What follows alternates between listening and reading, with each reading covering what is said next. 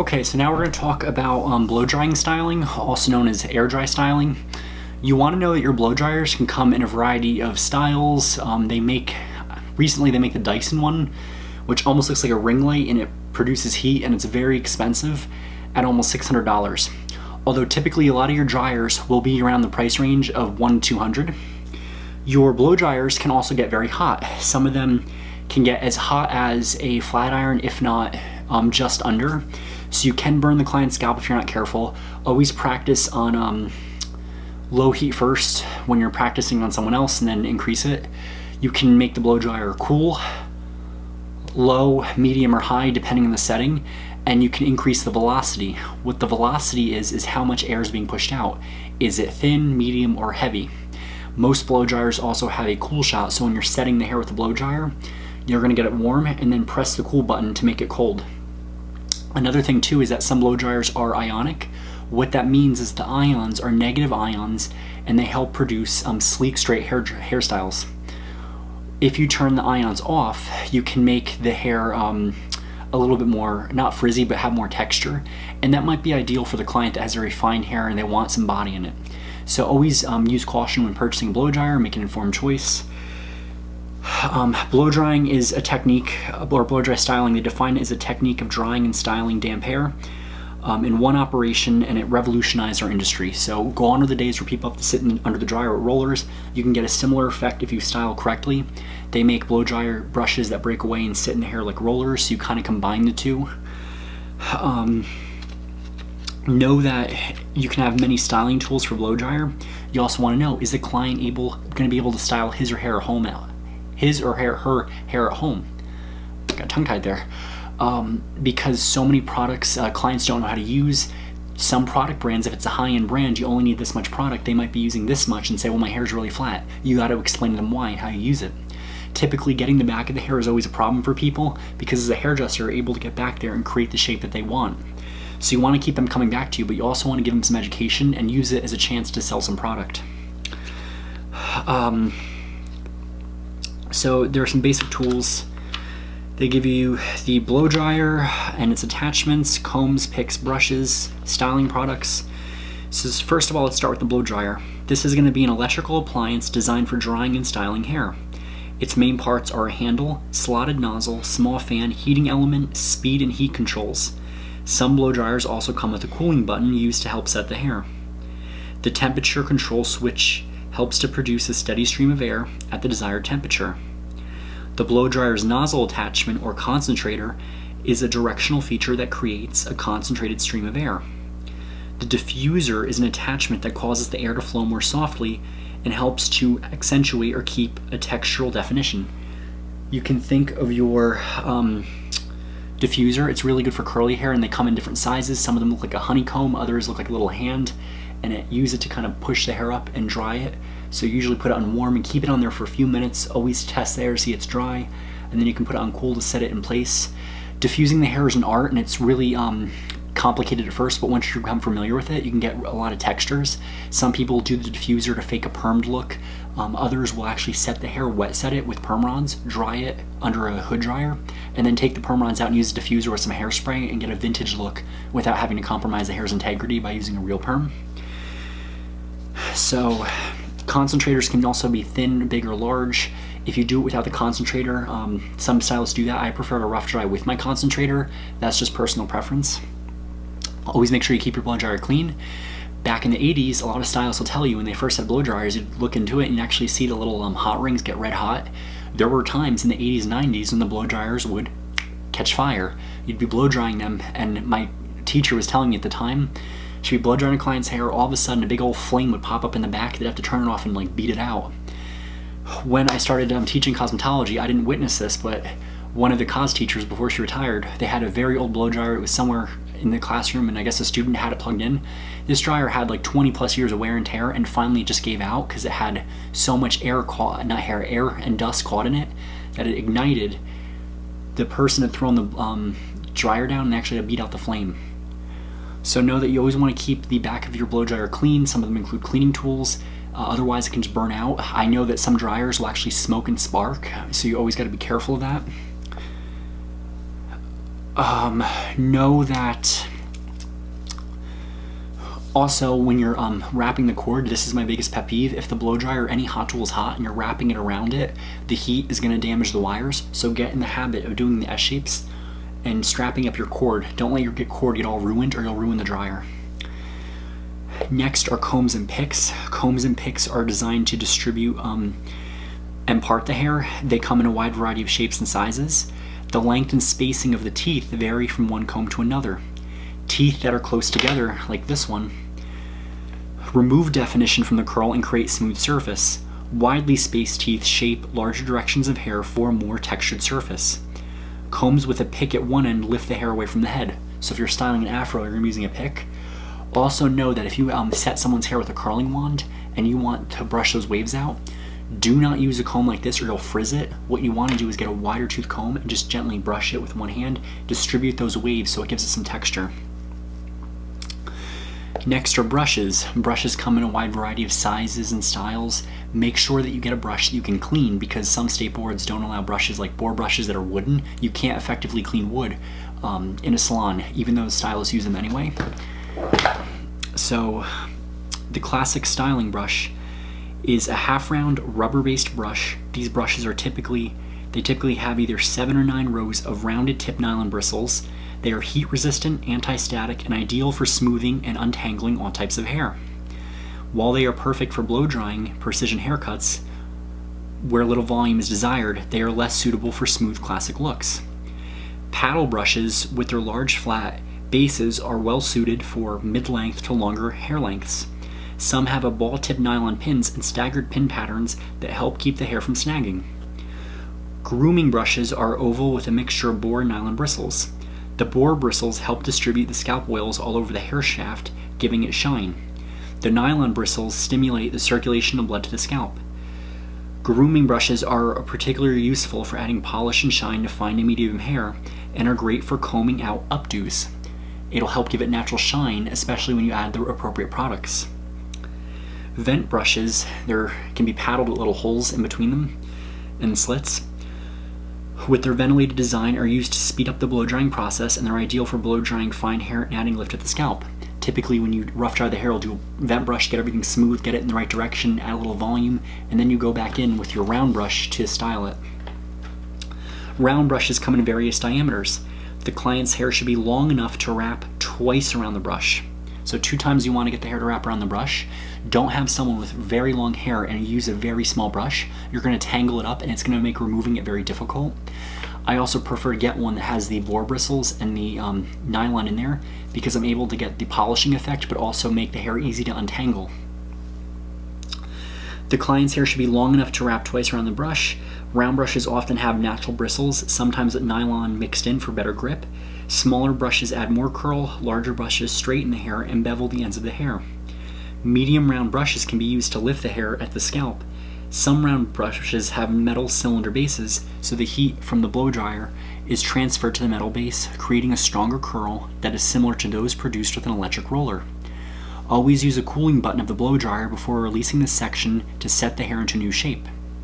Lastly, a teasing brush is a thin nylon styling brush that has a tail for sectioning along with a narrow row of bristles. Teasing brushes are perfect for backcombing the hair, and the sides of the bristles are ideal for smoothing it into your desired style. So sectioning clips are either metal or plastic. Typically most are plastic, and they're ideal. Their names are, pretty much self-explanatory. They're ideal for, sectioning away the hair, getting wet hair out of the way. You always want to make sure you have the wet hair clipped up, so when you're blow drying, you're not going to start here and have the dry hair hang on wet hair, because that's a mess. But when that wet hair hits dry hair, the dry hair is going to open up, accept that moisture, and you get frizz. So make sure you rough dry really, really good.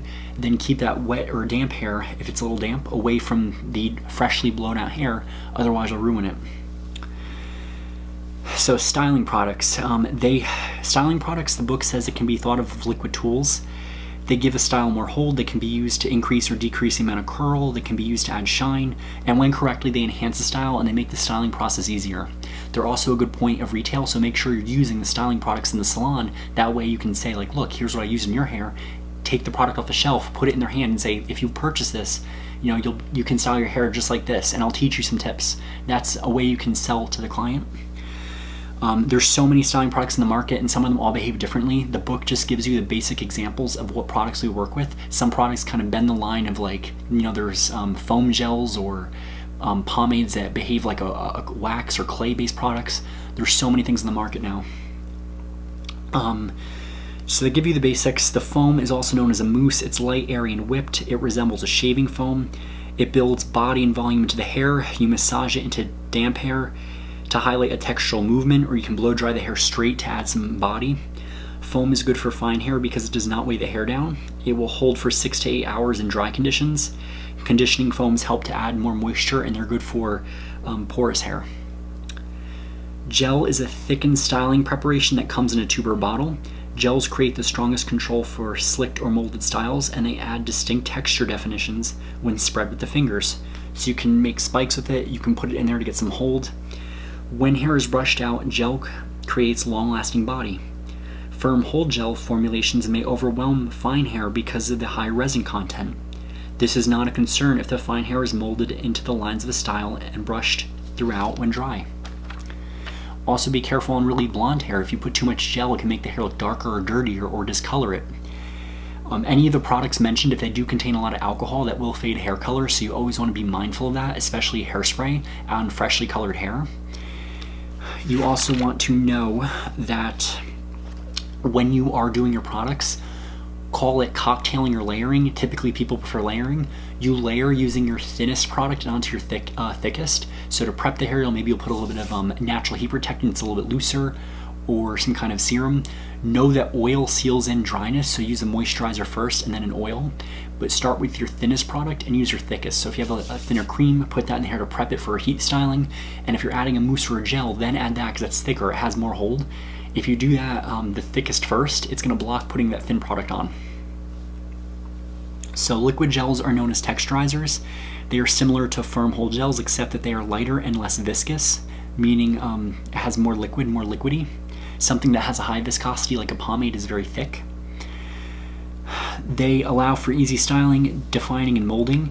When brushing, they add volume and body to the style. They're good for all hair types and offer firmer, longer holding options for fine hair with the least amount of heaviness, and they give a lighter, more moderate hold for normal and coarse hair type. Home care recommendations regarding styling products represent a natural retailing opportunity in the salon. Most clients do want to learn about stylist secrets, so you have a professional title, you can use it. This is also where your continuing education is important. If you do brand education or have a rep come out, they will teach you how to use the products and how to retail it to them. When straightening gel, I almost said jail, my little southern accent comes out. When straightening gel is applied to damp hair ranging from wavy to extremely curly and blow dried, it creates smooth, straight looking hair that provides the most hold in dry outdoor conditions.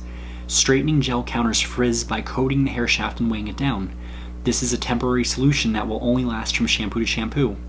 Also, styles that use straightening gel may become undone in extreme humidity conditions. They typically have a lot of ingredients in there, like silicones that coat it. A good example of straightening gel, even though it was a liquid, was the John Frieda 3-Day Straight. I remember when I was before I was a professional and I was in high school, I'm like, oh, let me use this, it'll be really good, because straight hair was all the rage back then. What had happened was it lasted, but it only lasted from shampoo to shampoo, because when you style it, you're removing water, right? You're changing those hydrogen bonds, but when you add water back in, the curls come back. So you also want to make sure you're putting like either a layer of hairspray on it or something that will prevent the humidity from affecting the hair. This is personal for all hair types. Also, if someone wears their hair back in a man bun or ponytail, you want to educate your clients that doing that will also create a dent in the hair or a temporary wave because of the pressure of the ponytail. So volumizers, when sprayed into the base of fine hair and wet hair that is blown dried, they add volume, especially at the base. When a vent brush or round brush is used and the hair is not stretched too tightly around the brush, even more volume can be achieved. You may want to add a light gel or mousse to the rest of the hair for more hold, but be careful to avoid the base of the hair that has already been treated. These are going to be your spray-ons or root lifters. You're going to be spraying them on, blow drying upwards, putting the volume in where you want it, and then everything else you're going to treat differently. Pomade is also known as wax, and it adds considerable weight to the hair by causing strands to join together, showing separation in the hair. Used on dry hair, pomade makes the hair very easy to mold, allowing greater manageability. It should be used sparingly on fine hair because of the weight. A men's grooming product is usually what a pomade is. They have them for men and women alike. So silicone adds gloss and sheen to the hair while creating texture and definition. Non-oily silicone products are excellent for all hair types, either to provide lubrication and protection from the hair during blow drying or hot styling, or to finish a style by adding extra shine. When applied like hairspray, silicone spray adds shine and gloss without weight, so they're useful for all hair types. Those are going to be your shine sprays. They might come in like an oil form. Heat protectant might contain them. Hairsprays, also known as finishing sprays, applied in the form of a mist to hold the style in a position. It is the most widely used hairstyling product, available in both aerosol and pump containers, in a variety of holding strengths. It is useful for all hair types. Finishing spray is used when the style is completed and will not be disturbed. So you'll use hairspray first and then finishing spray to kind of just support that style, add a little shine. A little goes a long way of both. Too much hairspray will dry the hair out. Too much finishing spray will make it look greasy. So you gotta practice and find the balance. With any kind of hair product, too much is not as good as just enough. And what that means is, do too much, it won't work. If you do just enough, you'll get a great style. So practice on it. A little goes a long way. Read the directions, ask other stylists, engage in social media with other artists you can learn. You also want to know that you can use hairspray at different times. You can do it when you're setting the hair if you're doing iron sets. So if you use a curling wand, then pin clip it up. Spray that to get a little bit of hold on hair that doesn't hold. Let it sag a little, spray some more hairspray, and then spray some finishing spray for extra support and shine. Hairsprays and gels, all the products can have a whole wide range with the holding factor, and it usually says it by a number. One is usually like, it depends on the brand too, some reverse it. One is not that harsh, and then 10 is like the firmest hold ever. They give you a little note too on graduated haircuts, because they tell you all these blow drying procedures.